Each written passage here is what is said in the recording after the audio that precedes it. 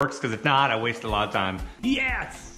Hey, welcome back. All right, today I'm gonna get into installing the time meter on my Toro Timemaster 30. It seems like a pretty easy thing to do. It's important if you're gonna keep up on the maintenance of that Timemaster 30.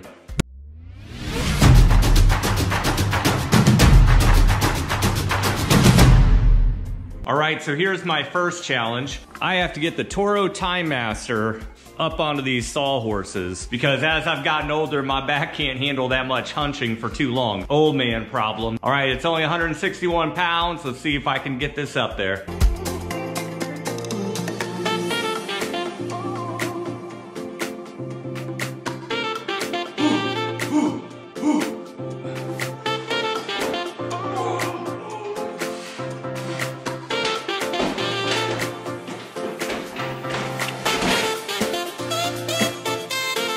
I would say the hardest part about that, it's all hard. The shape of it's awkward, the weight of it's awkward. I got it up there, which is gonna save my lower back a lot.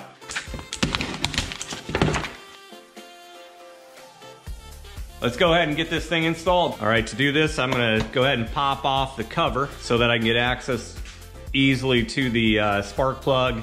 Plus it'll allow me to hide the wire because obviously I don't want it on the outside. I'm thinking about mounting it right on the front here. Seeing people mount it over on the side here. So that's another potential spot would be right here.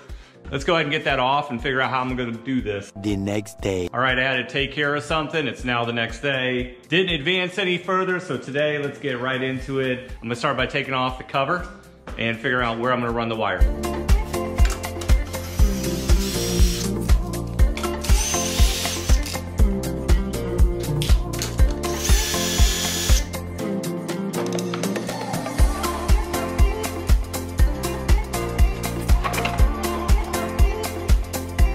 Okay, here's the plan. I'm gonna wrap the wire here, run it through this Flex Auto tubing. It's gonna come out down here or underneath the fuel filter. And what's kind of cool is there's already like a pre-built clip along the side of this that fits that 3/8 piping perfectly into it, right off the carburetor. And then I'm going to mount it right here. That seems like it's gonna work. Let's go ahead and figure out where I'm mounting it onto this carburetor guard. It's like 1 3/4 between the holes. So what I'll do is make an estimate of where I want it to be mounted. So right about there. So I'll make my first hole, my first mark. Make sure it lines up. It's clear where I want it. So that should work. So this one will be somewhere on that line. So I'll measure from my dot 1 3/4, which should be roughly right here. I'll set the sensor over top. Just make sure the dots line up. Yep, perfect. All right, now it's time to pre-drill the holes for the screws. We'll go ahead and make my first hole.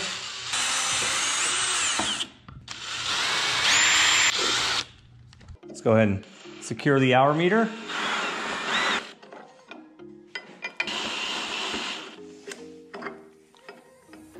All right, for the wire hole, again, you just want to make sure that you're being careful putting your hole in, and I'm gonna put it probably right about there. So I gotta lift the wire out of the way. I'm just gonna feed the wire through the hole.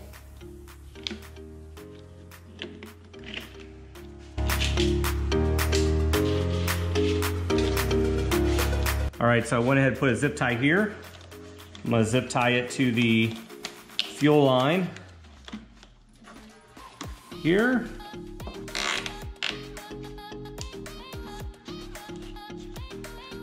And then I'm gonna come around to the top. That the line runs up between the air intake line and the fuel area right here. And then it's just a matter of taking it and attaching it to the spark plug and then taping it. And then I think I should be good to go. Okay, I have a lot of extra line here, so I'm thinking I don't need that much, but I do need to wrap it around the line at least 5 times. So let's see if I can strip this wire. I'll have to strip probably a little at a time. There's 1, 2, 3. That should be long enough. So let's get rid of some of this extra protection wire. All right, now that I have the wire stripped, I'm gonna go ahead and give it the wraps around the spark plug cable. And you wanna have at least 5. And then I'm gonna take some tape, electrical tape, to hold it in place to make sure it doesn't move. Nice and tight. Now I gotta feed the wire back into the hose. Feed it down. And then I gotta put the hose over top where the wire is. Come on.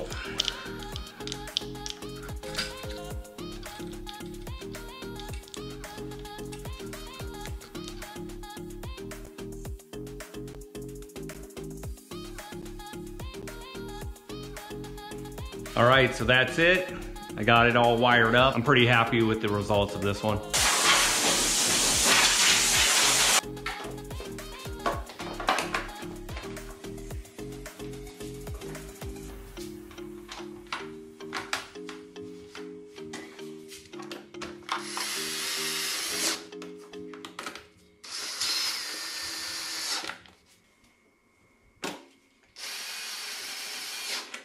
All right, let's start it for the first time and see if it actually, the hour meter works, because if not, I waste a lot of time.